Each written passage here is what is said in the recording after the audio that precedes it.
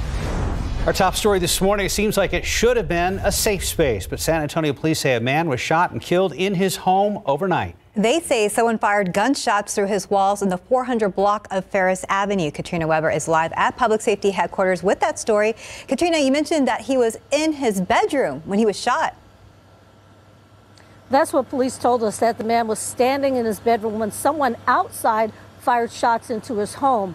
The 64-year-old man already was dead. When police showed up around 1:30 this morning, they say witnesses told them the shooter arrived in a white compact car, got out and walked up to the side of the home in the 400 block of Ferris, then began shooting.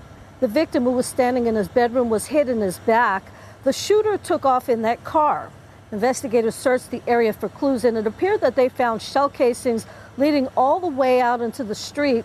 The police still don't know who shot the man or why. Reporting live from Public Safety Headquarters, Katrina Weber, KSAT 12 News.